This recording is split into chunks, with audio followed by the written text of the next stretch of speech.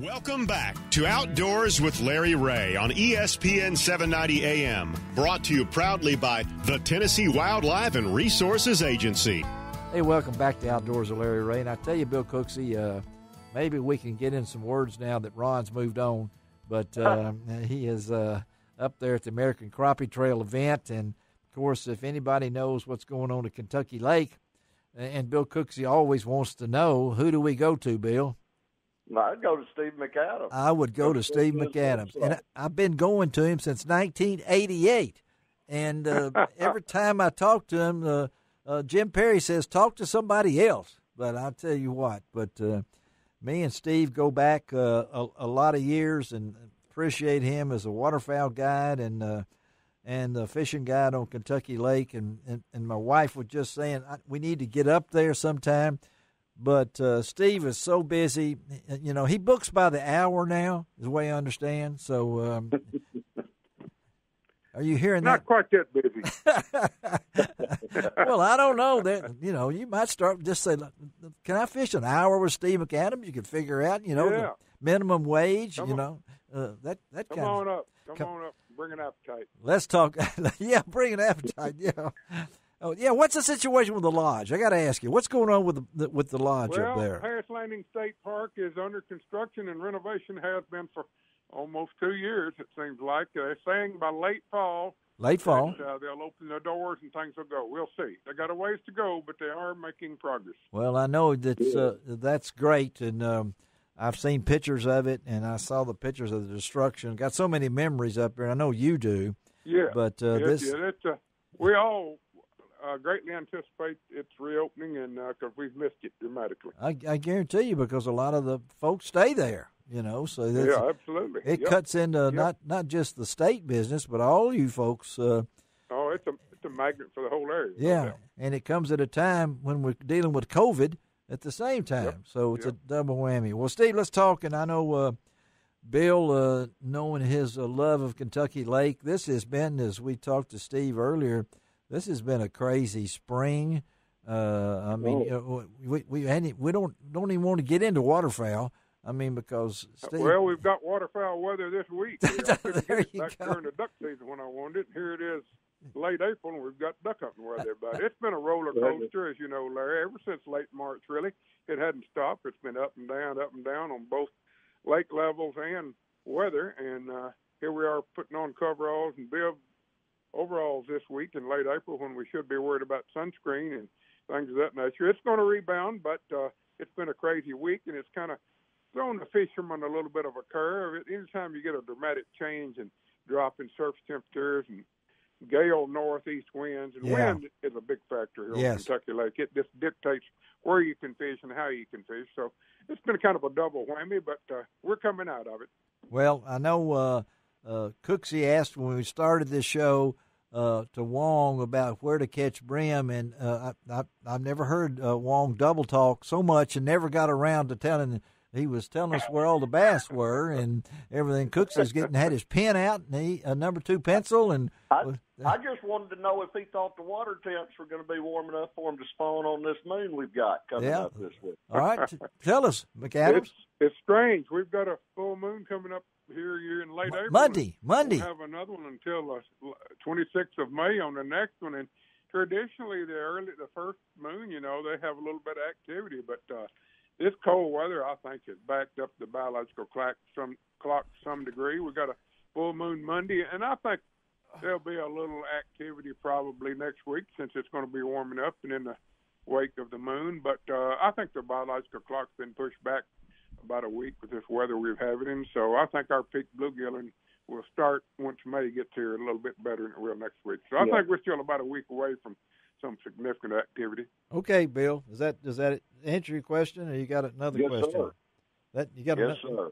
Okay. Much more succinctly than Ron. Well, I didn't want to tell Ron that. He'll be hearing that. He'll want to know what happened and everything. But he just talked about creature baits and spinner baits. Thunder cricket and everything like that. And I didn't.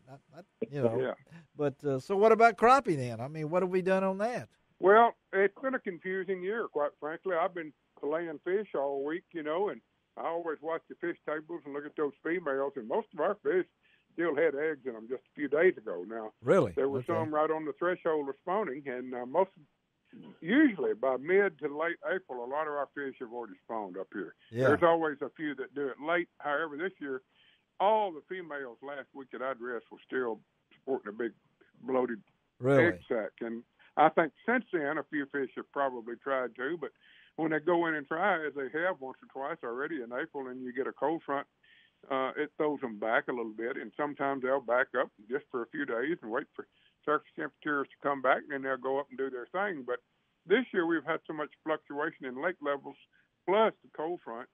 Yeah. And I think it's thrown the fish off a little bit. And if they make a few attempts and don't get the right conditions, sometimes, on rare occasions, but sometimes they'll reabsorb those eggs and they won't spawn. Now, whether or not that's happening this year remains to be seen, but I remember my old friend Jed Petty, the fisheries biologist, years ago. Yes, kind of took me under his wing many years ago when I was still going to college. And yeah, he'd tell you right quick, and there's times when fish will reabsorb their eggs when the conditions aren't right. So I hope that doesn't happen this year. But if it does, it's certainly understandable why they've been confused. Well, I mean, you got a degree, you got a biology degree from Bethel, so you ought to know all of it by now, Steve. So I mean, well, I those fish keep me humble. I've been chasing them a long time, as do the ducks. But now they will keep you humble if you chase them long enough. There you go. I don't know. It's been confusing year. I've got spots where I know the certain lake levels where those fish ought to move up in pre-spawn and peak spawn phases, and they stair-step their way up out of deep water traditionally. That had not happened this year because of all the variables that we've had, and so it's been strange on me. I mean, there's some places where I normally fish second and third week of April that have just almost been void of fish, and so they've been making me scratch my head a lot this spring. Well, it's been a head scratcher, I mean, you brought up ducks. I mean, as we all know, we had the great freeze in February, and then our duck season we didn't freeze. I don't think that much, and we always optimistic. We always say that's going to be better next year, right, Cooksey? I mean, the duck hunters. That's what I've only been doing that 53 years, though. Only 53 years. Well, let's don't get Mccadams into age right now. So. Don't. When we it's just been a roller coaster, and I look forward to May each year because that's the peak of our bluegill and shellcracker spawning here. Yes, and it's high time that's starting to happen. But we didn't have the spawning last year that we really should have. I remember we had some good catches of bluegill, but our red ear numbers were down last year. But since we've lost a lot of aquatic vegetation up here, it's changed our bluegill and shellcracker fishing a little bit. But right now we need some warm, humid weather. Well, that's what we all want, and I'm glad that you've got a new commissioner from Henry County.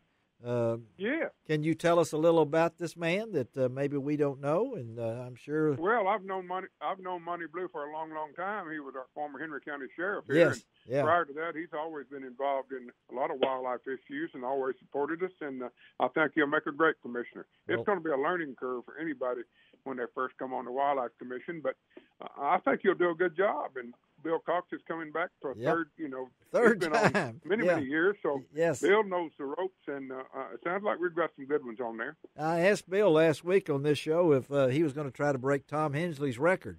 I believe he has broken it. Yeah, it's close. It's going to be real close. They may have to run again together. But I was glad to see the ex-sheriff come on the. And Monty will do good. We probably need to talk to him down the road sometime too on this show because he brings a new perspective and also a man from law enforcement. It's you're familiar with that, I know. Right. With the it's good.